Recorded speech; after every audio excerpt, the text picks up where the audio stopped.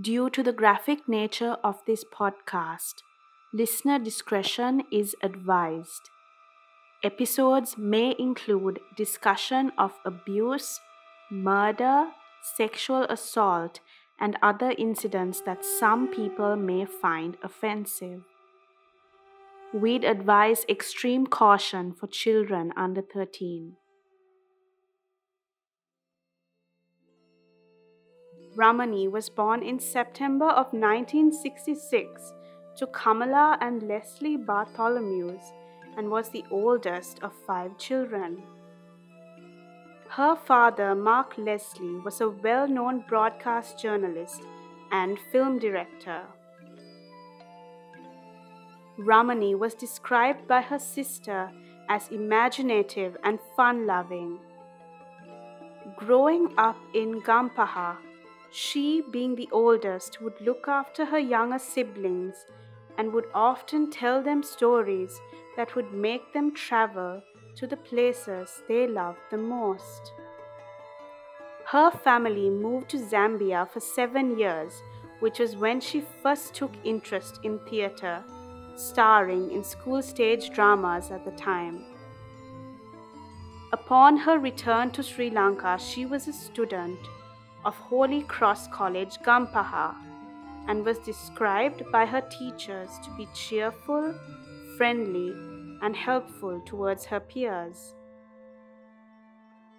At just 16 years old, Ramani was introduced to the silver screen by director Lester James Pieris, a friend of her father's, by making an acting debut in Yuganthaya alongside Sri Lankan cinema giant Gamini Fonseca and Richard de Zoisa. Ramani's father was said to be opposed to the idea of his daughter in show business at such a young age, yet supported her career as she showed promise as both an actress and model. As her career progressed, Ramani's strong will and confidence made her relocate to Colombo from Gampaha, despite her parents' concerns for her safety. It wasn't long until her star began to shine brighter than ever. Her performance in the stage drama Makaraksha brought her national recognition. Her performance was said to fill every corner of the stage. She was a fearless performer, brimming with both talent and boldness. In 1985, she was crowned Miss Sri Lanka for Miss Universe and went on to participate in the World Pageant in Florida that year. Her simplicity and down-to-earth personality stood out to all that met her, and she was soon gracing the cover of every magazine in Colombo. This is when she got the role that made her a household name in Sri Lanka.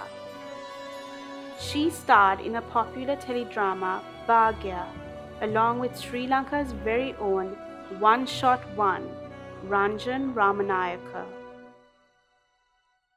Ranjan describes the first time he met Ramani with such fondness. The production company they both worked for sent a van to pick the young actors up from set. Ramani, who was in the back seat upon pickup, was said to have caught his eye. Ranjan is said to have fallen hopelessly in love with Ramani, although she only considered him a friend. Ranjan says that to this day, he never felt love like he felt with her. It was said that during the filming of Aja Thapara Lahila, he was so jealous of the other actor dancing with her that he even tried to convince the director to change his role to the role of her lover. Ramani calmed him down, of course, and asked him to politely not cause a scene. But despite their strong friendship, Ranjan was strictly in the friend zone as she was dating another popular actor at the time, Kamal Addararachchi. Ramani met Kamal on the set of Himakumari, and the pair soon hit it off and started dating, much to the dismay of Ranjan, of course. But apparently Ranjan, like the champ he is, let her go as he wanted her to be happy. But the two often kept in touch and worked together. Ramani and Kamal were soon one of the most sought-out acting duo and Sri Lanka's most attractive young celebrity couple at the time. She continued as Sri Lanka's young rising star as just a teen with her charming smile and pure talent. It was the evening of June 28, 1987.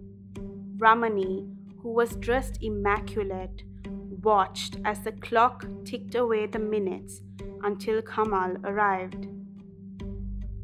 Hours had passed. She was still waiting. Kamal, when he finally did arrive, Ramani was said to be annoyed at his punctuality, and this is when the story gets a little bit more complicated. So there are varied versions of this event, and today we are going to explore all the possible scenarios. So let's start with Kamal's theory. Kamal claimed that when he reached her residence, Ramani was annoyed at his tardiness as he was a couple of hours late. The two got into a fight, and Kamal, who had enough of the fight, was insistent on leaving the premises. He was reversing his vehicle to leave the premises when Ramani, who was trying to stop him from leaving, hung on to the vehicle, thinking he would realize she was there and stop. Kamal then heard a huge thud in the midst of reversing. Upon hearing this noise, he gets off the vehicle to check and would then find Ramani lying on the ground with her head injured. He then rushed Ramani to the hospital, where she went into immediate surgery and later intensive care. 2 days later, on June 30th, sadly, as she was not responding, her family was forced to make the difficult decision of taking her off life support. Ramani Bartholomeusz left this world at just 20 years old. But was this an accident like Kamal claims? There are varied versions of this story that claim there is definitely more to the story. Let me move on to the second theory. Ramani and Kamal, who were on their way out, get into a fight inside the vehicle. Ramani, who was trying to get out of the vehicle, got off when the vehicle was still moving, which was when she fell and her head was injured. There was also a theory that she intentionally jumped off, but this was not taken into account, as that would be very out of character for Ramani. The most popular theory, however, that circulated through Colombo revolved around a few witness accounts of this incident. Ramani and Kamal get into a fight inside the vehicle. Kamal, in a fit of rage, in an attempt to get her out of the vehicle, pushes her off the vehicle, where she then injures her head and meets her fate. There were also more controversial theories in this case. One witness, who was a neighbor of Ramani's at School Lane, Narvala, claims that at the time of Kamal's arrival at Ramani's residence, he was spotted retrieving a long baton pole from his jeep. Ramani, who lived in a rented apartment at the time, was said to be inside her apartment when the incident took place. The owners of the apartment claimed that they even found blood-stained sheets, which they cleaned and washed themselves. Her neighbors claimed that their whole lane was threatened by Kamal's father at the time, who was rich and powerful. They did not give their statements to the police as they feared for their lives. So there was also rumors of a crime scene and cover-up. The Lankan government analyst, after observation, had reported that it was a murder and not an accident, judging by the impact of the head injury. Kamal was arrested in suspicion of her murder, yet was released on bail due to lack of evidence and a supposed corrupt cover-up. It wouldn't be long until Kamal Addararachchi found himself back in hot water with two more infamous cases of underage abduction and rape in 1993 and 1997. The infamous Inoka Galage case took center stage in the mid-90s. But that's an episode for another day. Her family and friends throughout the country had lost a bright young star in the making. The country grieved her loss, and thousands of fans flocked to her home to say goodbye to the young star laying in a coffin in a wedding dress. To her family, the intense grief was impenetrable. To lose a daughter and a sister that young? Her death was ruled as an accident, and upon speculation, Kamal Addararachchi grieved at the loss of his love and explained to media that, quote, "On the way from work, I stopped at Ramani's. I got really late and Ramani was mad about that. I got into my vehicle and turned the vehicle to go back. She would have hung trying to stop the vehicle. All of a sudden, I heard a huge noise. I stopped the vehicle and I saw her fallen on the ground," unquote.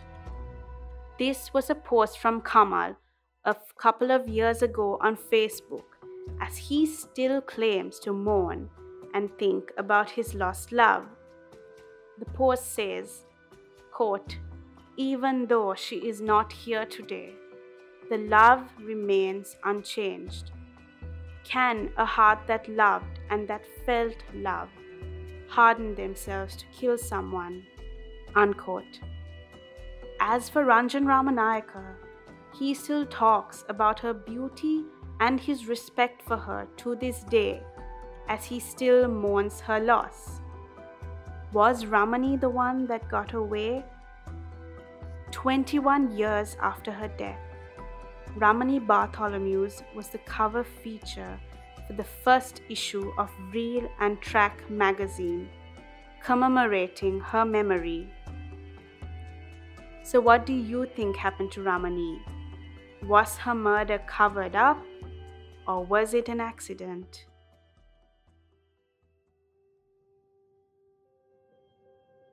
Murder, She Cried, hosted by Stephanie Herft, is a Paradeim original. It's executive produced by Zishan Akram Jabir. Podcast cover art by Randitha Philip with production assistance by Rajit Maligaspe. This episode of Murder, She Cried was researched, written, and fact-checked by Stephanie Herft. To hear more from me, follow me at Steffi Herft on Instagram and TikTok.